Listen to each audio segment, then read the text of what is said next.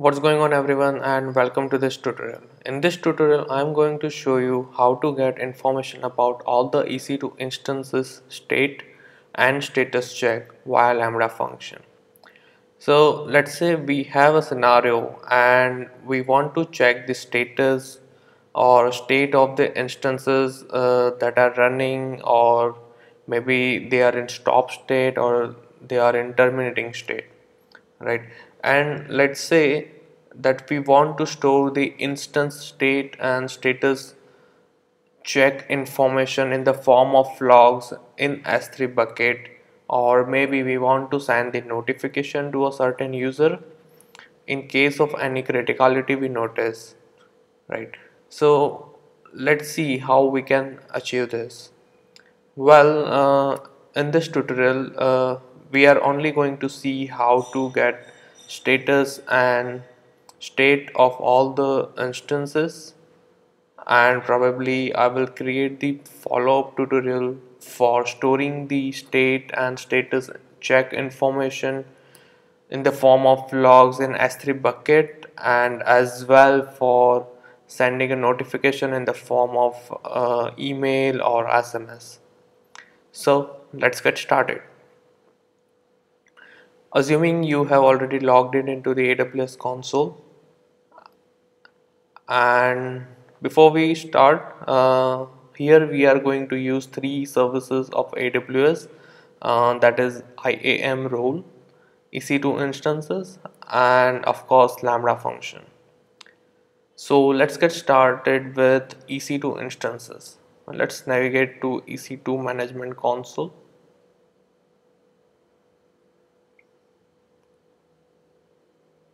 So here we are going to create one or two instances so that we can check the instance state and status check information for those instances. So as you can see, I had already created two instances and kept one in running state and another is in stop state. So you can create maybe two or more than two instances if none of the instance is in running or stop state, or if you already have the instance, then we can just move on. So once the instance is created, we will navigate to the IAM role service. So here we will require IAM role for Lambda function. So here we will require two permissions. One is basic Lambda execution permission, and the another is the read-only EC2 instance permission. So let's click on create role. So here we will select the service, since we will be using this role in the Lambda function. So we will select here as the Lambda service, create next. So the policies are still loading. So here we will require two policies, that is Lambda basic execution rule. So as we can see here, it will give permission to CloudWatch logs, write permission, right, so that our logs can be populated over there. And another policy is EC2 read only access. Since we only want to fetch the information about instance state and status check, so we will only attach the Amazon EC2 read only access policy. Click on next. Let's say EC2 status underscore state, review it. We will name it as EC2 underscore status underscore state underscore check and create rule. So once the role is created, we will jump to the AWS Lambda function. So let's go to the Lambda management console.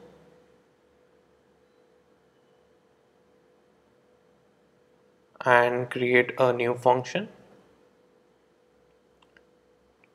So let's name it as EC2 underscore status underscore state. I will select runtime as Python 3.6. Here we will select the choose an existing role, and in the existing role drop down we will select the role that we have just created, that is EC2 status state check, and click on create function. So here we are going to use AWS SDK for Python, that is Boto3, for checking the status and state information about the instances that are running, or maybe in stop state, or maybe they are terminating. So let's have a look at the instance state that we are going to check. So these are the possible values, or these are the possible state that an EC2 instance can be in. So it's pending, running, shutting down, terminated, stopping, and stopped, along with these integer codes. Also, let's have a look at the status check of an EC2 instance. So basically there are two types of checks that is being performed, that is system status checks and instance status checks. So system status check says that monitor the AWS system on which your instance runs. So this can detect various problems, underlying problems within the instance where it is running, right? So let's see. So these are the following examples of problems that can cause system checks to fail, for like loss of network connectivity, loss of system power, or any software issue or hardware issue. And same goes for instance status checks. So these are the this may be the following problems that can cause instance status checks to fail, like failed system status checks, incorrect networking or start of configuration, exhausted memory, corrupted file system, incompatible kernel. So you can later refer to this documentation in case if you want to go through in depth. So let's get back again to Lambda management console. So as I said, here we are going to use AWS software development kit, that is Boto3. So I will just go ahead and import Boto3. Then we will define the client, or you can use any variable that you want. So I'll say Boto3.client followed by an AWS service. So here we will be leveraging, or we will be using EC2 service, because we want to fetch the status check and state information of the EC2 instances, right? So once the service is defined, we will define a variable called status. You can define any variable that you want, but I defined it as status, followed by client dot a method name, that is describe underscore instance underscore status. So this is the method that will fetch the information about EC2 instance, and it will store into the status variable.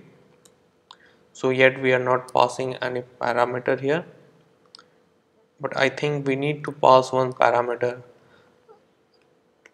is include all instances is equal to true. If we don't pass any parameter, then it takes include all instances as false by default. So what it does is it will return only information about the running instances, information about the instances who have state as running, and it will not return the information about the instances that are in stop state, or that are terminating, or they are stopping or stopped. So by passing the parameter called include all instances equal to true, it will return information about all the instances either they are in stop mode or stopping or terminating or whatever state they are in, right? So once this is done, if we let me import bprint, so that from bprint import bprint status. So let's go ahead and save this and run this function. Let's define as test.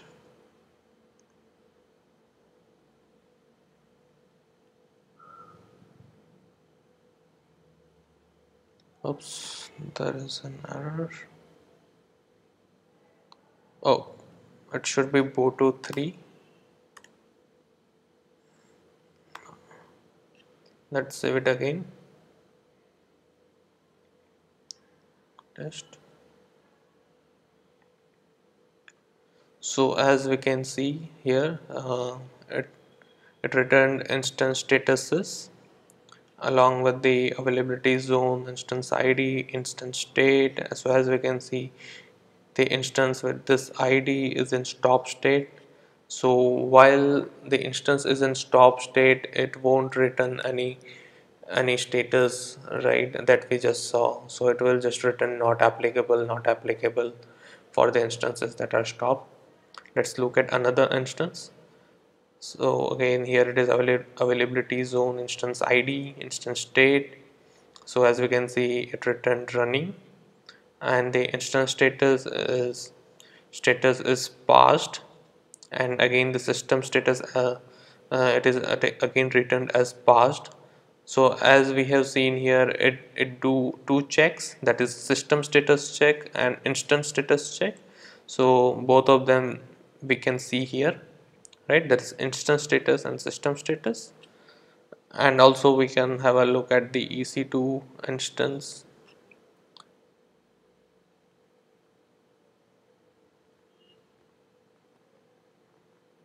So as we can see, the instance with this instance ID have two checks passed, right? Now let's print the specific information that we want. Let me define a for loop for I and status of status of instance statuses. So what, here is spell mistake, status. So let's say I want to print the availability zone. Let me copy and paste from here.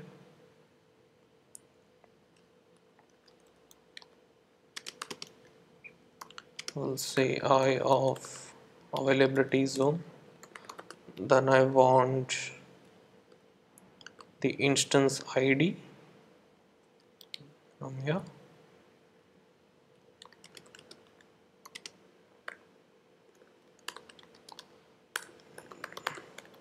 Then I want the instance state, right?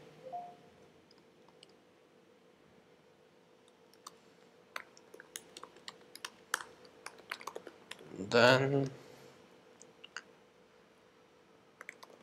instance status I of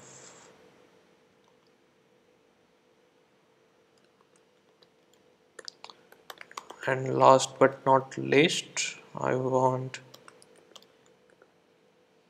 system status.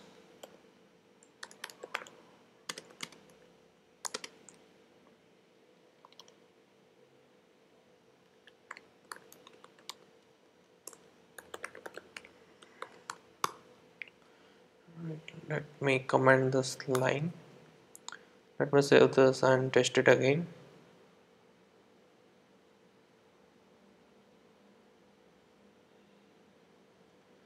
So as we can see here, the availability zone, instance ID, all the things that we wanted to display it here, right? So let me navigate to EC2 instance and let me terminate this instance. Yes, terminate. So it's shutting down instance status. So let me check it again here.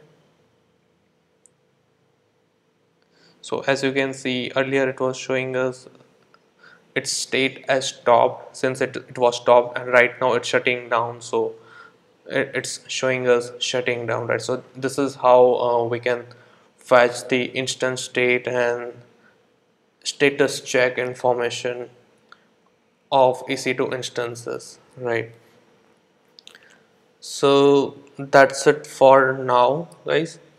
So this is how you can fetch the status and state of EC2 instances via Lambda function. Probably in the next tutorial, I will show you that how we can upload this information in the form of logs in S3 bucket, right? And probably in the upcoming tutorial, I will also demonstrate on sending an SMS notification or an email notification to an user in case of any criticality. Let's say certain instance is shutting down, and we want to alert an user who manage this, right?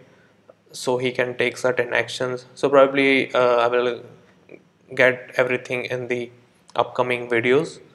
So that's it for now. Thanks for watching and see you next time. Thank you.